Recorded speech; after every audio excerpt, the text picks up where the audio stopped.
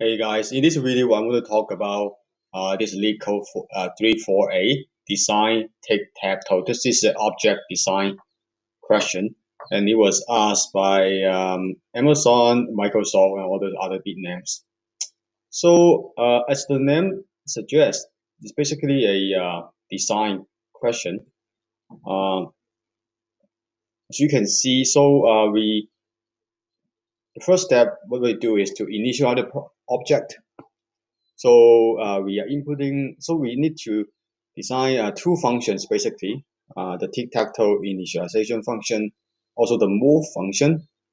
The move function does two things. One is the mark the player to the position the player wants, and secondly to check if the player wins after that move.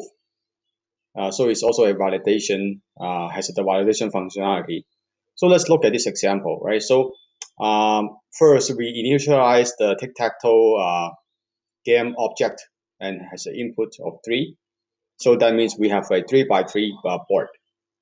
And then we call the move function 0, 0 is the coordinate that the player is marking that position. So let's say 0, 0 is the first row and first column, and 1 is the player 1 marking that position. And the return of 0 means no one wins after that move. And the second call of the function will be 0, 2, and that's from player 2. And 0, 2 is the first row and third column, so it's exactly here. And after that move, no one wins. That's why we return a 0. And the third move is from player 1, and it's 2, 2 is the third row and third column. After that move, no one wins. That's why we return a 0. And the fourth one is from positions 1 and 1, and it's from player 2. And after the move, no one wins because it looks like this. So we return a 0. And the next move is from player 1, and the position is the third row and first column. And after the move, no one wins. Yeah, that's why we return a 0. So you can see the pattern right now, right? So finally, after the player 1 mark the third row and second column, and he wins. That's why the function return a 1. So a brute force approach is to after each move, it check the rows and columns and diagonal, and also the anti-diagonal position. So let's look at this diagram. It's pretty helpful. So the winning condition will be if a player mark every position in a row, or in a column, or in a diagonal, or in an anti-diagonal, each one of them, whoever mark all the position first will win. So we basically essentially have 4 conditions to check, right? So let's take a look at the code together. So we first have an initialization. We basically initializing a n by n grid, or n by n matrix, or n by n board, and we also grabbing the n as a self.n as a object attribute, and then in the move function, essentially we're doing 2 things. One, we have to really move it after the player call that position, and then we have to mark that position on the board. So this is exactly what is going on. So for example, a player is calling a particular row and particular column, so we pinpoint that spot on the board, and then we mark that as a player. So it could be, so basically, for example, the initialization will be n by n matrix with 0 everywhere, and player 1 comes in and then he mark at a particular row and particular column or that spot, and he mark as 1 or 2, depending on the player ID. And then just created some shortening here. We initialize a variable of n. So basically we're grabbing self.n, so I don't need to type self.n anywhere below. just for n. And also grabbing the matrix basically is just the self dot board. So again, this is some shorthand that I don't need to repeat this self dot board anywhere below the code. That's why I just grab it, assign as a variable of the matrix. So basically it's a list of a list. And as this diagram suggests, we got 4 things to check, right? The row, and if we mark everything in a row or everything in a column, it wins. Everything in the diagonal, in the anti-diagonal, it wins. Whatever it comes first. So this is some function that we will go through together. So essentially, for all the rows, we check row. We check a particular row if that position is marked everywhere across the row. If it is, immediately just return the player ID and it wins. Same for column. We just solve for all the columns available, all the way from 0 to n-1, because it's the index we're talking about. And then we check that column. Whenever it returns a true, and then return the player, and immediately the player wins. And also we check in the diagonal, and so also the anti-diagonal. So whenever if any one of these condition meets, and then immediately that stops the entire move function, and then return the player, because that player wins and the game finishes. So check row. Let's look at the function together. For each row, each particular row that we're looking at, we also check and then we have to check each individual column for that row. If that number is not equal to the player, because we're marking the player in here. If that number is not equal to a player ID, and immediately that stops, and no more subsequent checking. And same for the check column function. So basically, we're checking all the columns within a particular, all the rows within a particular column. If that element is not equal to a player ID, immediately that breaks, and then it returns a false. So we checked for all the rows and also checked all the columns. If none of them works out, and then we check the diagonal, and diagonal is pretty straightforward, right? So I think it's a very helpful diagram in here. The diagonal looks like this, so we can see the column index and the row index is the same, 0, 0, 1, 1, and 2, 2. So it's pretty trivial. We don't have to all check. I mean, there's only one diagonal, so that's why it's pretty straightforward, right? The same column ID, column index, and also the same row index. I just call it D. D is for diagonal. And for the anti-diagonal, it looks like this. So it's 0, 2, 1, 1, and 2, 0 for the 3x3 grid.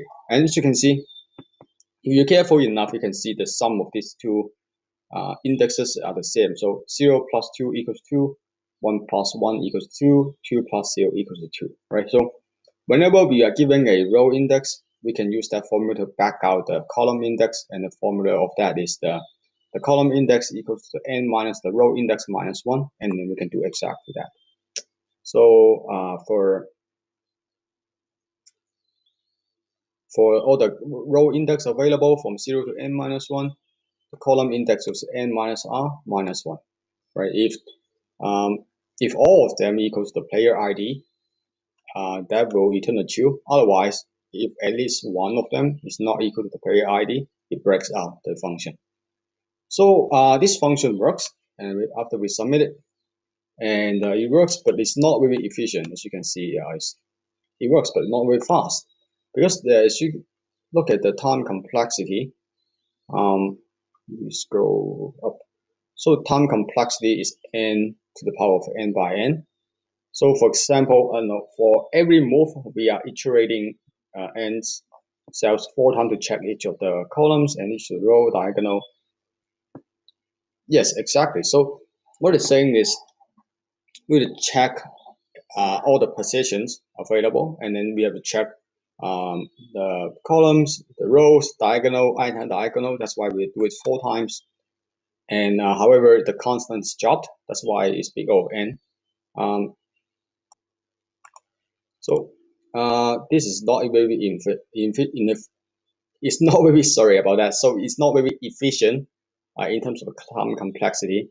For subspace complexity, we have an n by n grid, and that's why I speak of n square. And it takes a lot of space, as you can see.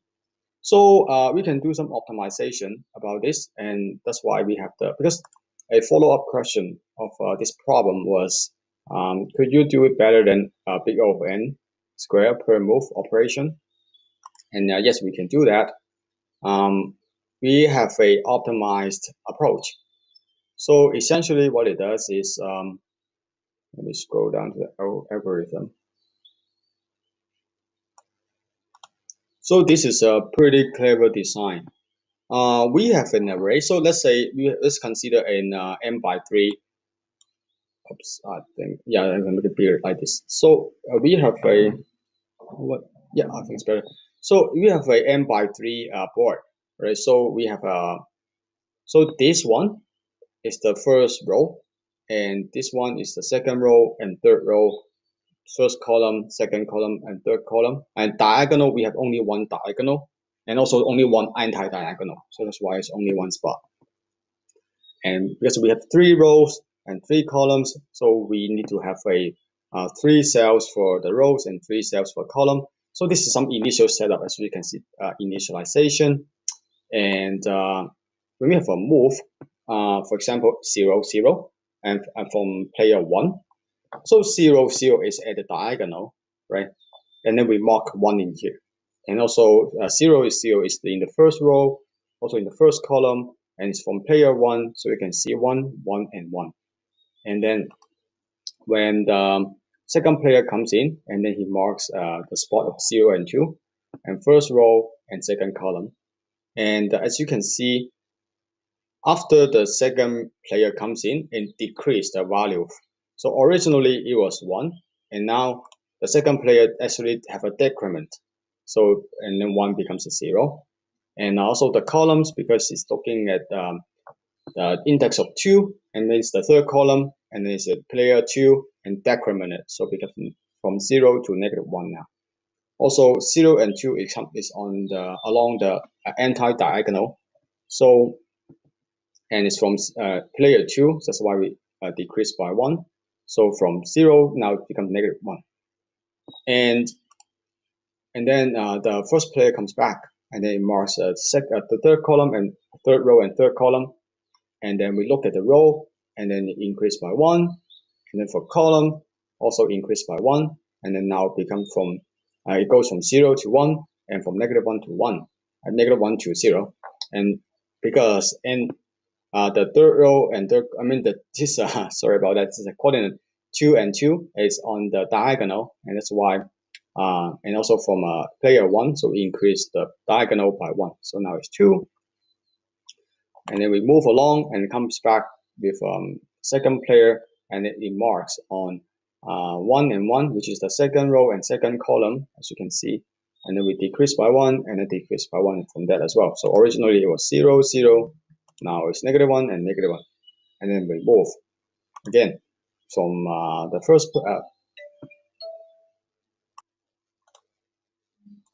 So after the move from player 1, and as you can see, we updated that the third row and then also the first column, and also they increment by 1. And it looks like the game is not yet finished at that point. So let's move along.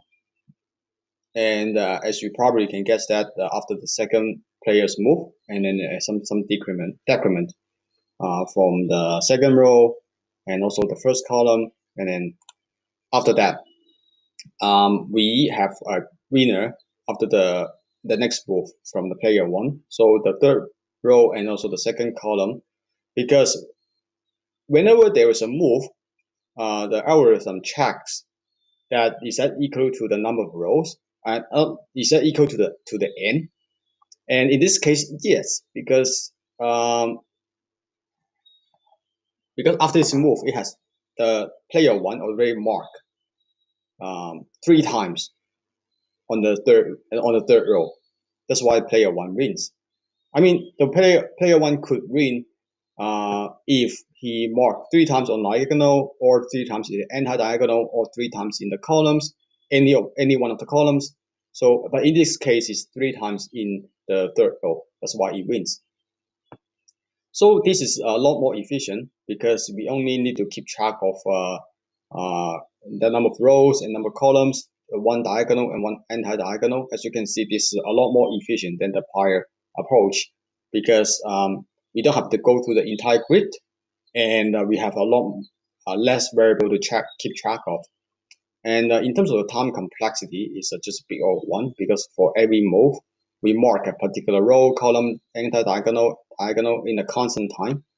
And for space complexity, because we use a list or array, row and column on the same size of n, variable, diagonal, anti-diagonal use a constant extra space. So this method is a lot more efficient, and we will implement that together.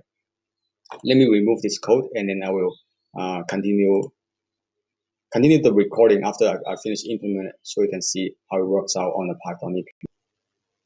So I have leave all the code in this the Google Colab, and then you can feel free to browse the code. I will leave the link to this code in the description down below. Now I'm going to clear it all up and then start to implement the more efficient approach that we just talked about. So as you can see, the initialization setup is a bit different. We only need to keep track of the number. I have a row. Also have a column. So we have a n row and n spot for the rows and n spot for the columns, and only one variable for the diagonal, one variable for the anti-diagonal, and yeah. So as you can see, when the player is equal to 1, we will increase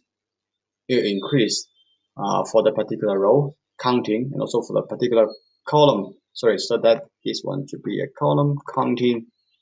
And for the diagonal and anti-diagonal, that's a bit tricky. We have to look at the column index and row index. And yeah, so if the row is equal to the column, that means that we are on the diagonal, we increase. And because it's the player 1 right now, and we will increase the diagonal count by 1. And at the same time, we can check the anti-diagonal as we talked before. For the anti-diagonal, the sum of these two indexes is equal to n minus 1. And in that case, we will increase the anti-diagonal by 1. So similar to the player number 2, basically instead of incrementing, we will be decreasing it.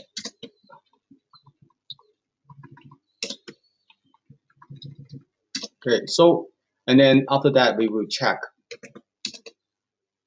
any one of this. After this updating, we will check whether is there any one of the spot is equal to the n, and I mean in this case for the 3x3 broad will be 3 to see if that any one of the spot equals to 3, and that player wins, right? And actually we can save a little bit runtime in here. Right after we updating it, we can just check it right away. So if that is equal to so n is equal, I'm too lazy to type the keyword cell, so I just grab it to assign to the self.n is grab it a new variable name needed. Okay, it's how much we needed for the player to win. So if the count after updating is equal to needed, and then we can terminate the game. So we don't have to do the rest. That will save a bit of runtime. And in this case, it will be column. And in that case, will be in this if statement. What we can do is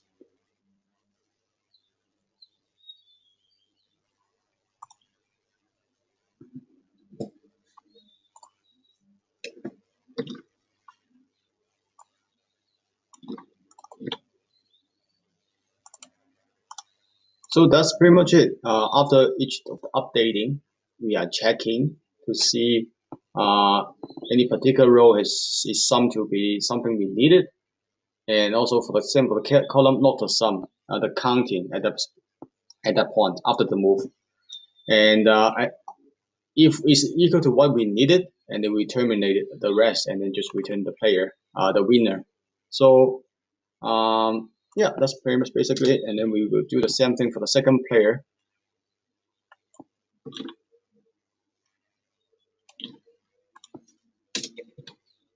And again, instead of increasing, we will decrease it. Okay. Decreasing here. Here. And we are not checking the positive side, we're checking the negative side in this time for the second player. Because the second player is going, the number is going down. And after fixing some typos, and for example, in here, and here, and also fixing this guy over here, and fixing this guy over here, and also, most importantly, if none of them returns, and we have to return a 0 because no one wins, that means. And then we run that, and it works. It's pretty efficient. So that's so much for my solution to this question. I hope you like it. If you do, hopefully you can like this video and subscribe to the channel. And I will see you in the next video. Thank you so much for watching. Bye bye.